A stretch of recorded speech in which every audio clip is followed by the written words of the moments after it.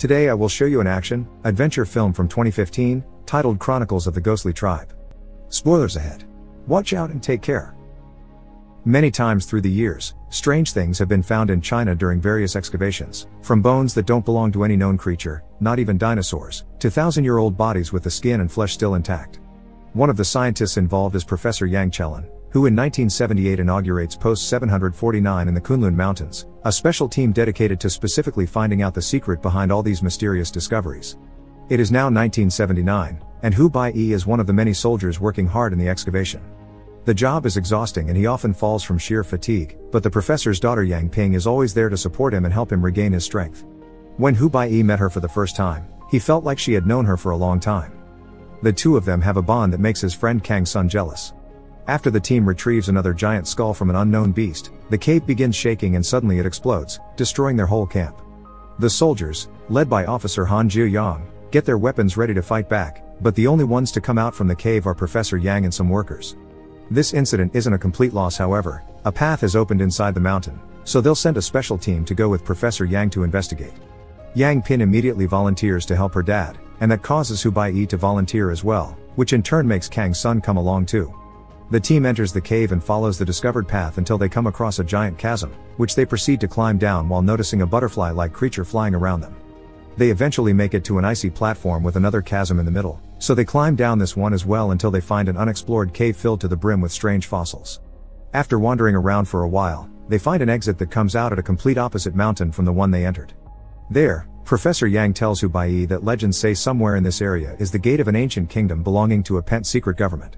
Their chat is suddenly interrupted when the other soldiers let them know of a very important find, a humongous paw print on the snow. While Han and the rest of the team finish installing a door at the mountain entrance, Professor Yang and his men begin following the trail of paw prints to find the beast that left them, which is actually nearby. The creatures they find first, however, are the little flying guys from the cave, but now they look at them more closely, they notice they aren't butterfly-like, they're weird-looking bats.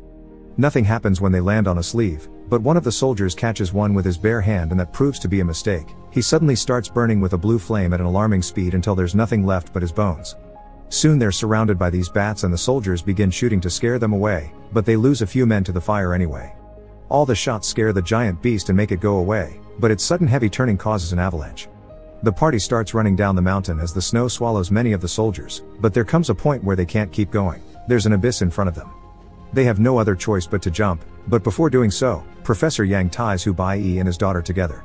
The pair falls and the rope gets stuck on a piece of ice, and after moving from side to side a couple of times, the friction makes the rope break and the two of them fall.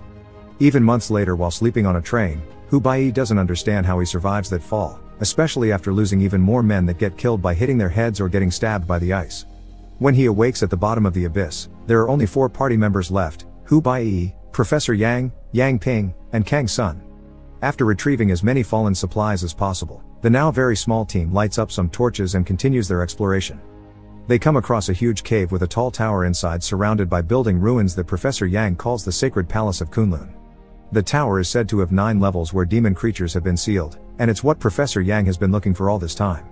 He gets on his knees in a sign of reverence, then lights up a candle waiting at some sort of altar, which creates a freaky tall flame that causes a bunch of bats to show up and surround the tower with a red glow.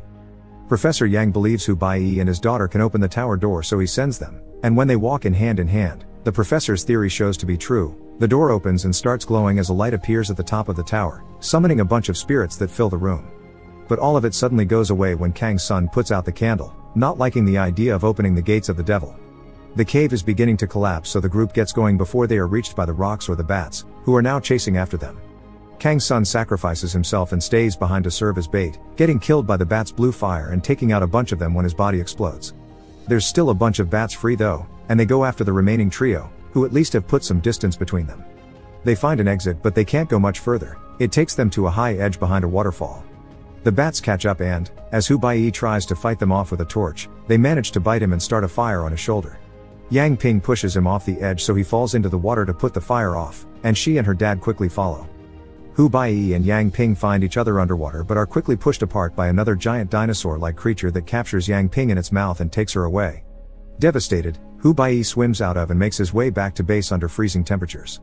The burn on his shoulder is taken care of while Officer Han tells him they've found all the party's bodies except Yang Ping's and the professor's. Hu Baiyi is the only survivor. He decides to quit this life and return home, but on the train ride, he keeps imagining Kang's son is there with him and disappointing himself when the illusion goes away. Hu Baiyi gets out at a train station near the countryside and is picked up by his new employer Mr. Wang, unaware that Officer Han and scientist Chen Dong are looking for him.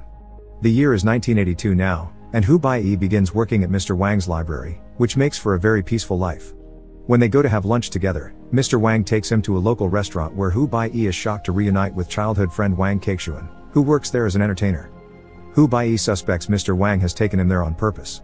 While working at the library, Hu Baiyi finds a book of Professor Yang's research that even includes an illustration of the Demon Tower, making realize opening it has always been the professor's goal, and he also has always known Hu Baiyi and Yang Ping could do it, which is why he tried to keep them together and safe. Meanwhile, at post 749, the explorers found a coffin with a living woman inside that looks just like Yang Ping but calls herself Shirley. She seems to have some mysterious powers that she can't control but no memory of Yang Ping, so for now, they'll keep her locked and under constant watch while they offer her treatment. Back to Hu Baiyi, he keeps receiving Professor Yang's books at the library with specific pages marked for him. With Wang Kexuan's support, he becomes obsessed with these legends and spends months studying them, helping him understand the real story behind them. There used to be a humanoid race from the demon's world, whose ancestors came from Saturn. They're the successor of both demon and man, and the tower is their legacy. There were supposed to be guards protecting the tower, but 10,000 years ago, this race disappeared from Earth because humans finally broke out from demons' control. There are some questions he can't still find answers to, however, like why he and Yang Ping could open the tower, why the professor wanted to open it in the first place, and who keeps sending him all these books. 3 years later, in 1985, Officer Han is shocked to learn his team has found Professor Yang alive in the mountains, hiding inside a cave. Meanwhile, in West China, Oil City finds itself under the attack of the mysterious giant beasts. They destroy everything on their path, leaving nothing behind but ruins. Professor Yang tells Han that this must be the consequence of having opened the tower, so he goes to the area to investigate. This incident seems to have awoken Hu Baiyi's shoulder scar, which starts bothering him often, and his visit to the doctor causes him to appear on the system, which gives away his location to Han.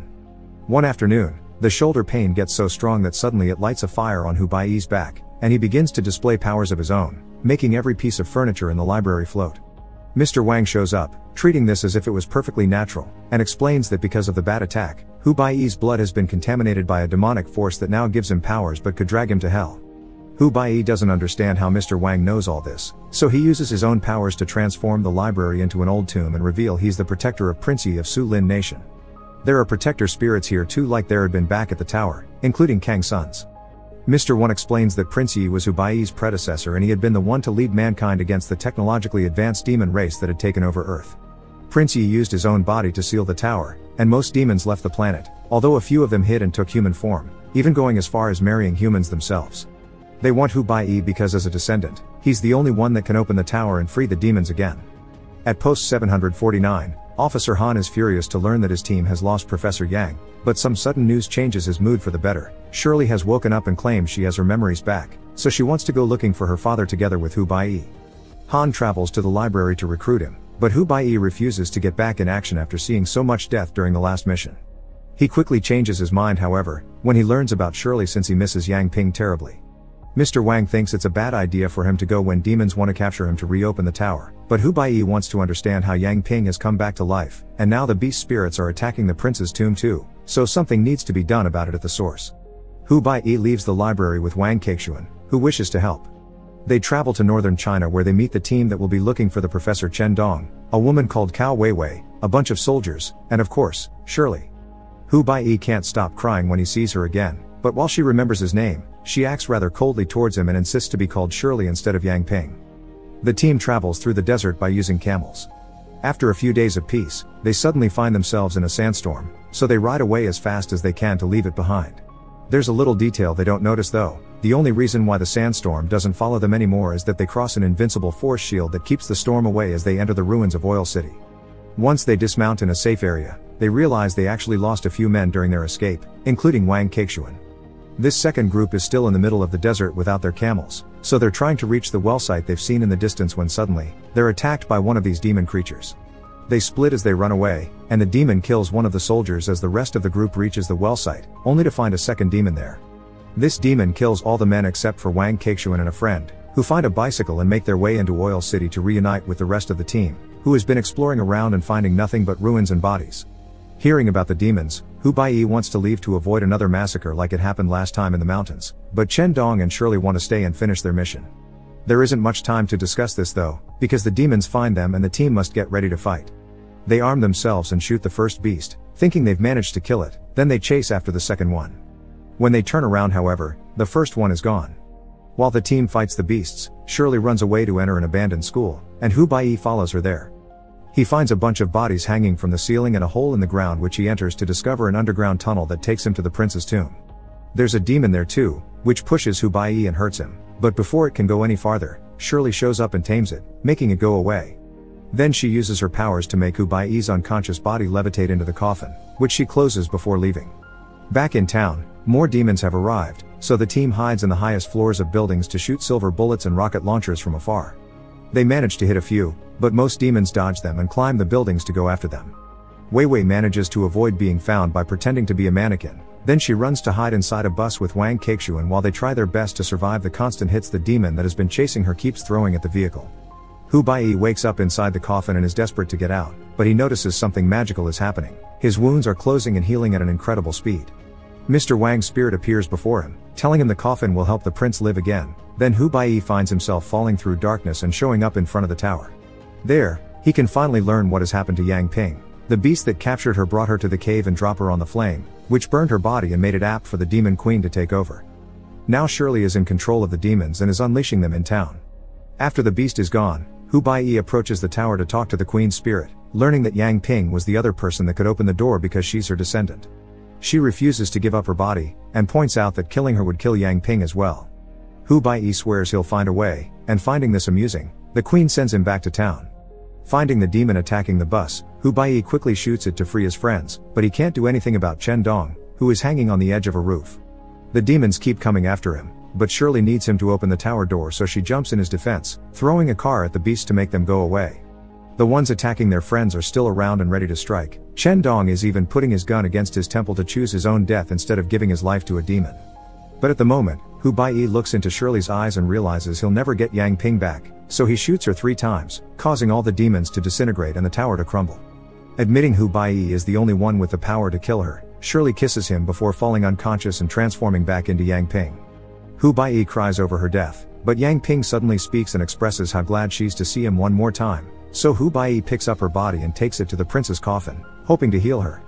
He lays down with her inside, and as he touches her forehead with his, he gets a vision of her memories. Yang Ping had powers since she was a little kid, including the ability to bring beings back to life, but her mother forbid them to use them. It wasn't until she saw her burn in blue fire that she understood her mother was a descendant from the demons that took a human form and married normal people. This is why Professor Yang had been researching the tower his whole life. He hoped one day he could save his daughter from the destiny that awaited her. Back in the cave, the only reason why they survived the fall was that Yang Ping had used her powers to revive them all. Before the connection ends, Yang Ping tells Hu Baiyi that she loves him and requests not to give up on trying to find her father. Hu Baiyi respects this wish and leaves the desert with his team on the camels, ready to keep on searching while a giant beast watches them from afar. Make sure to subscribe and turn on notifications so you can watch more videos like this. Thanks for watching.